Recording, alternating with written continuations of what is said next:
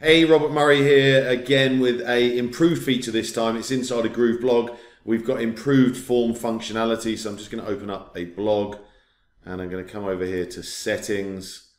And in fact, let me just open the blog just so you can see what I've currently got, so we can obviously show the changes. So currently in my sidebar here, when it loads, you can see that I've got a form set up over here.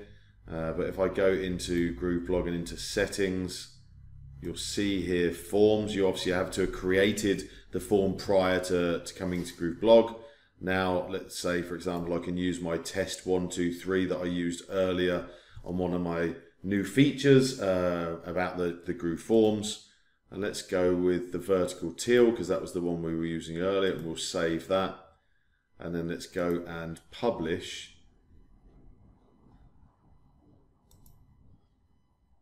And then we'll obviously give that a moment. It's probably going to take a little while.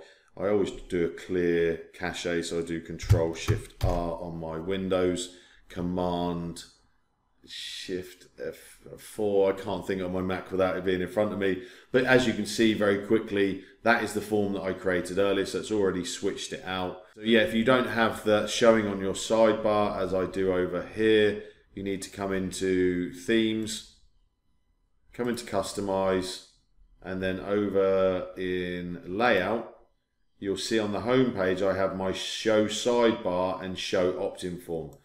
And if you look in Post page, I've also got it to show on my sidebar here, and Category page, it doesn't actually at the moment, it doesn't have that functionality. We're working on that. So that's it for now. Another improved feature. Go and have a play, and I'll see you on the next one.